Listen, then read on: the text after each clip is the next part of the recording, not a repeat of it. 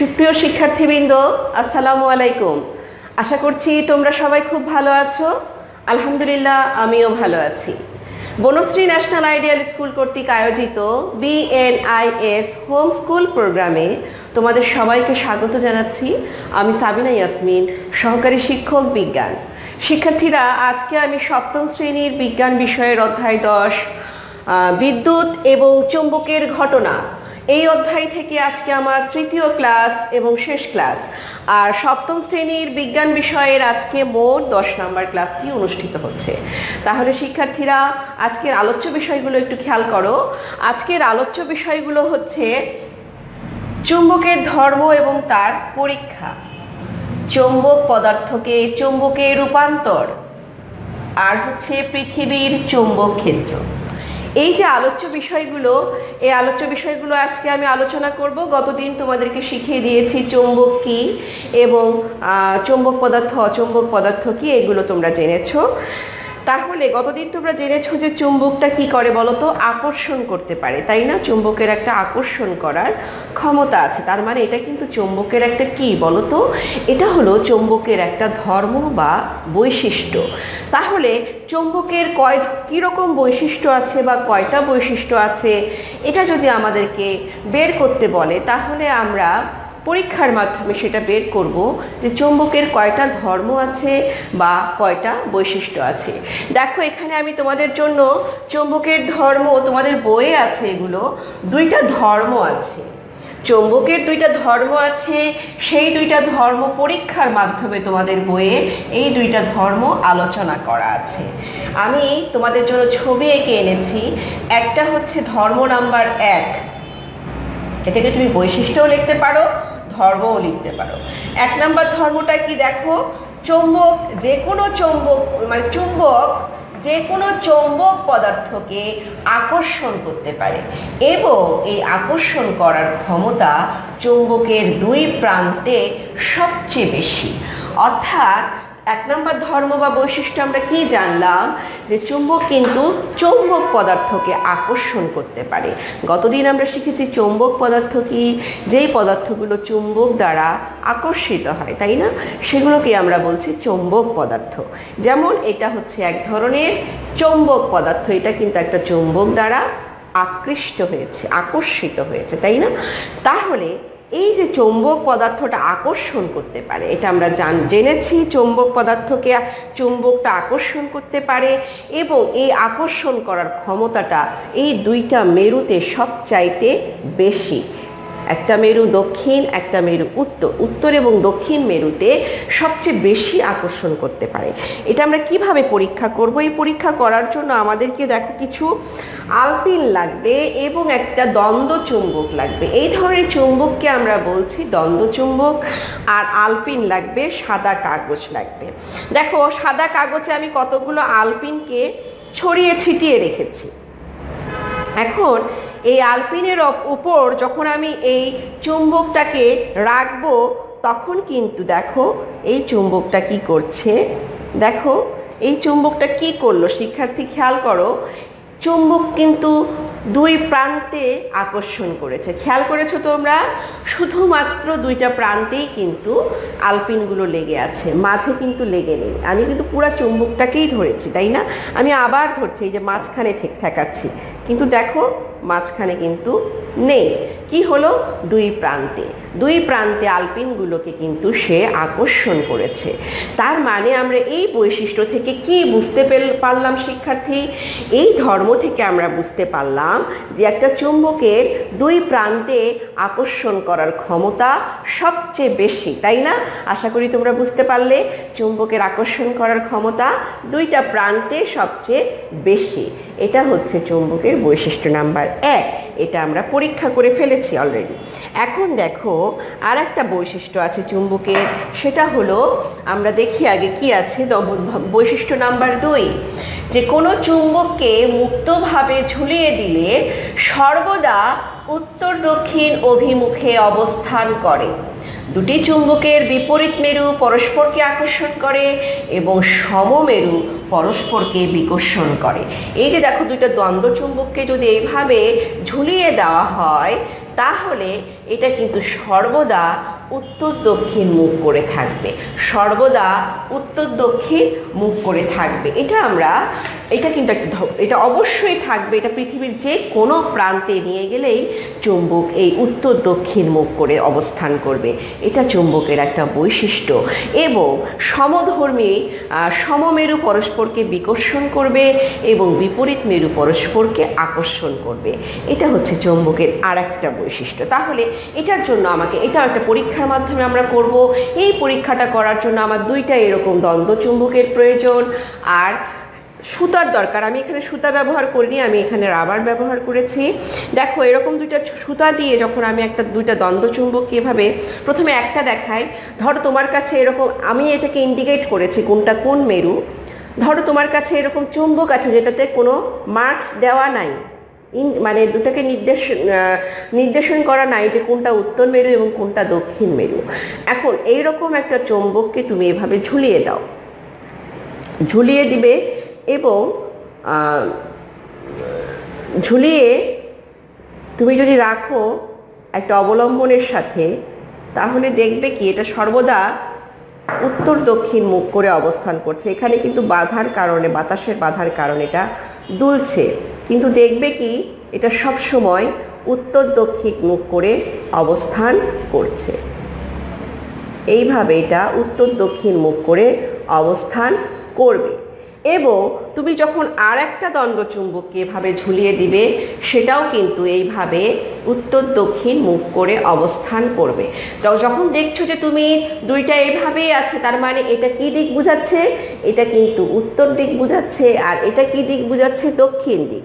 এবার তুমি একটা কলম দিয়ে এটাকে চিহ্নিত করো যে এটা যেহেতু সবসময় দুইটা সেট করলাম, দুইটাই এইভাবে একই দিকে থাকছে মুখ করে, তার মানে এটা তো উত্তর দিক, তার মানে এটা উত্তর, এটাকে আমি উত্তর দিলাম। আর এটা হচ্ছে দক্ষিণ, তার মানে এটাকে আমি দক্ষিণ চিহ্নিত করলাম।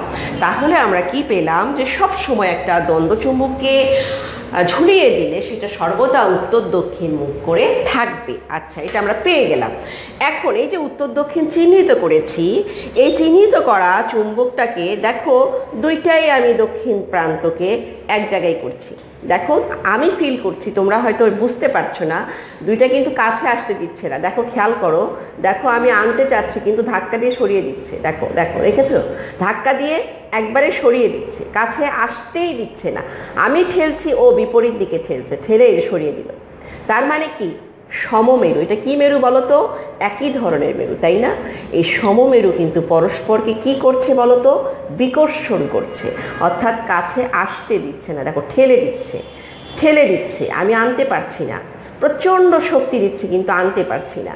এই যে সমমেরু পরস্পরকে বিকর্ষণ করছে। কিন্তু দেখো এখন একটা এন একটা এসকে যদি আমি আনি, খুব তাড়াতাড়ি খুব সহজে একদম আমি না ধরলে ওরা টেনে ধরছে, এই যে নিয়ে যাচ্ছে, এই যে টেনে খুঁজি, দেখো টেনে খুঁজে পাচ্ছি না। দেখেছো? এই যে এটা হচ্ছে বিপরীত মেরু পরস্পরকে আকর্ষণ করছে, আকর্ষণ করছে। দেখো কিভাবে আকর্ষণ করছে, এই যে আকর্ষণ করছে। এটাই হচ্ছে বৈশিষ্ট্য নাম্বার 2, যে একটা চুম্বককে মুক্তভাবে ঝুলিয়ে দিলে সর্বদা উত্তর দক্ষিণ মুখে অবস্থান করবে এবং দুটি চুম্বকের বিপরীত মেরু পরস্পরকে আকর্ষণ করে এবং সমমেরু পরস্পরকে বিকর্ষণ করে। আশা করি তোমরা বুঝতে পারলে এই চুম্বকের বৈশিষ্ট্যটা। এরপর দেখো যে টপিকটা আছে, এটাও খুবই মজার, সেটা হচ্ছে চৌম্বক পদার্থকে কিভাবে আমরা চুম্বকে রূপান্তর করতে পারি। চৌম্বক পদার্থ আমরা গতদিন শিখেছি যে পদার্থগুলো চুম্বক দ্বারা আকৃষ্ট হবে। যেমন এটা কিন্তু একটা চৌম্বক পদার্থ, এটা কি হলো? চৌম্বক দ্বারা আকৃষ্ট হয়ে গেল। আমি এখান থেকে ছেড়ে দিলাম, এটা এখান থেকে ছেড়ে দিলাম, এটা কিন্তু কি করছে দেখো তো? আমি এখানে না নিতেই কিন্তু এটা এই যে আকর্ষিত হচ্ছে, তাই না? আমি এখানে না নিতেই দেখো এটা কিভাবে আকর্ষিত হচ্ছে। এটাই হচ্ছে চৌম্বক দ্বারা চৌম্বক পদার্থ। এটা কাছে না নিতে এটাকে টেনে ধরছে। এই যে ব্যাপারটা, এই চৌম্বক পদার্থটাকে আমি অস্থায়ী চৌম্বকে রূপান্তর করব। এটা হচ্ছে একটা চুম্বক, কিন্তু এটা হচ্ছে একটা চৌম্বক পদার্থ, বা এটা কিন্তু একটা চৌম্বক পদার্থ যেটা কিনা চৌম্বক দ্বারা আকৃষ্ট হচ্ছে, এই পদার্থকে আমি চুম্বকে কিভাবে রূপান্তর করব। এটা একটা তোমাদের বইয়ে একটা টপিক আছে, সেটা হচ্ছে চৌম্বক পদার্থকে চুম্বকে রূপান্তর। তাহলে এটা কিন্তু চুম্বক না, এটা চৌম্বক পদার্থ, যেটা চুম্বক দ্বারা আকর্ষিত হয়, সেটাকে আমি কিভাবে চুম্বকে রূপান্তর করব। কিভাবে করব, এটা তোমাদের বইয়ে একটা ছবি আছে, দেখো আমি তোমাদের জন্য এঁকে এনেছি। এই যে এই দুইটা পদ্ধতির মাধ্যমে তোমাদের বইয়ে আছে যে এই দুইটা পদ্ধতি অবলম্বন করলে আমরা একটা চৌম্বক পদার্থকে চুম্বকের পরিণত করতে পারি। একটা হচ্ছে ঘর্ষণ পদ্ধতি আর একটা হচ্ছে বৈদ্যুতিক পদ্ধতি। এখন দেখো, প্রথম পদ্ধতিটা হচ্ছে ঘর্ষণ পদ্ধতি, যেটা একটা দ্বন্দ্ব চুম্বকের উপর এই চৌম্বক পদার্থটাকে এইভাবে করে দুইটা মেরুতে পর্যায়ক্রমে বারবার তুমি যদি ঘষতে থাকো, কিছুক্ষণ ঘষার পরে দেখা যাবে এটা অন্য কোনো চৌম্বক পদার্থকে আকর্ষণ করছে। এটাই হচ্ছে ঘর্ষণ পদ্ধতিতে চৌম্বক পদার্থকে চুম্বকে রূপান্তর করার একটা পদ্ধতি। দেখো এখানে আমার হাতে একটা চৌম্বক পদার্থ আছে, এটাকে যদি আমি এইরকম একটা দ্বন্দ্ব চুম্বকের উপর রেখে আমি যদি এইভাবে করে এইভাবে এইভাবে এইভাবে এইভাবে করে যদি আমি এটাকে ঘষতে থাকি, কতক্ষণ এইভাবে এইভাবে ঘষতে ঘষতে ঘষতে ঘষতে কি হবে বলো তো? এভাবে যখন টানবো দেখবো এটা কিন্তু এটাকে আকর্ষণ করবে। এই যে পদ্ধতিটা, এটাই হচ্ছে, এটা অনেকক্ষণ ঘষতে হবে, ঘষার পরে কিন্তু আমি এটাকে চৌম্বকে রূপান্তর করতে পারবো। তখন দেখবো এটা একটা অন্য একটা চৌম্বক পদার্থকে সে আকর্ষণ করছে। এটাই হলো তোমার ঘর্ষণ পদ্ধতিতে চুম্বকে রূপান্তরের পদ্ধতি। আরেকটা পদ্ধতি আছে খুবই মজার, সেটা হলো বৈদ্যুতিক পদ্ধতি। খেয়াল করো, এখানে একটা বর্তনী আছে। বর্তনী কি তোমরা হয়তো জানো না, এর পরবর্তী অর্থাৎ এইটে উঠলে তোমরা বর্তনী কি তোমরা জানবে। তারপরে আমি বলে দিচ্ছি, বিদ্যুৎ চলার সম্পূর্ণ পথকেই বলা হয় বর্তনী।